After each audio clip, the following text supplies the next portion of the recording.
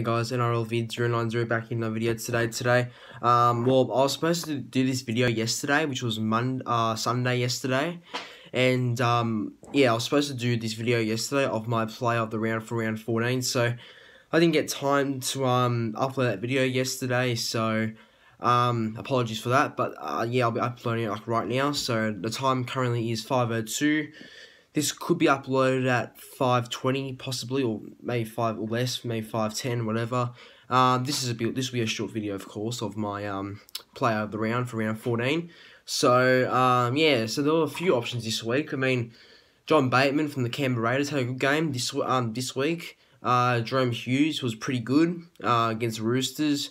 George Williams from the Raiders. Cameron McInnes against the for the Dragons. There was plenty out there. I thought Ponga against Manly played pretty well. Yeah, there's a few options out there for this play of the round, but for me, my play of the round for round 14 is Cameron McInnes. It's just my opinion. So Cameron McInnes, in my opinion, is a play of the round for round 14.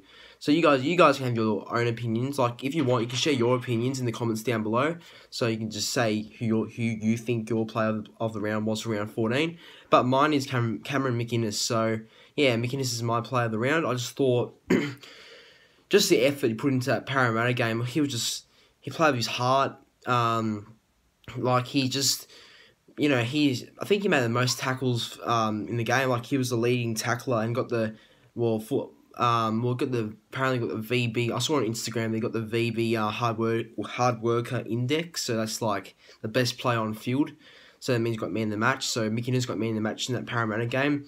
Yeah, his defense was fantastic. Yeah, made like, I don't know, 50, 40 tackles. His defense was fantastic, I thought, around the middle.